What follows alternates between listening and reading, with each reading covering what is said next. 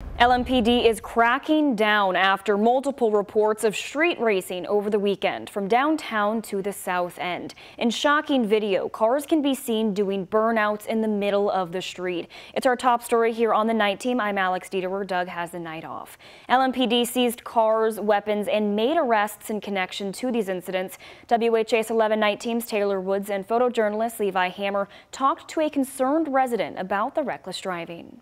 Tire streaks are left behind from a street takeover where one man was shot early Sunday morning near 2nd Street and River Road. And we only get one chance at this game called life. And once it's over, there's no coming back. Louisville Metro Police say they believe the shooting is tied to a series of street takeovers over the weekend where LMPD seized 2 cars, arrested 4 people, and confiscated 4 weapons. We're hearing about it more and more, like on the weekly news. It's serious. Cars can be shown doing burnouts at a busy intersection near Iroquois Park. LMPD says another street takeover happened at 23rd and Market Streets. Elgina Smith says Sunday's shooting in connection to the reckless driving could have been worse. As a mother of a child that has been taken, every time I hear a gun incident, just young people being reckless and not really taking life as it is a precious gift, it's heart-clenching. At one point, people can be seen jumping onto the hood of a police cruiser in the south end. This isn't just normal driving. This is reckless driving. Smith is concerned about safety. She says anyone could have gotten hurt that night. This is something that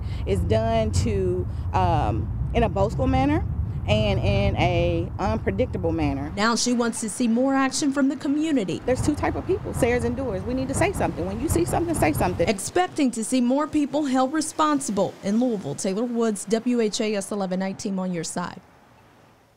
LMPD Interim Chief Paul Humphrey released a statement with a warning to those who participate in these events. He says, in part, quote, "If you are a person who is considering participating in these events, please know you are responsible for the harm it causes, and we will make every effort to ensure you are held accountable," end quote.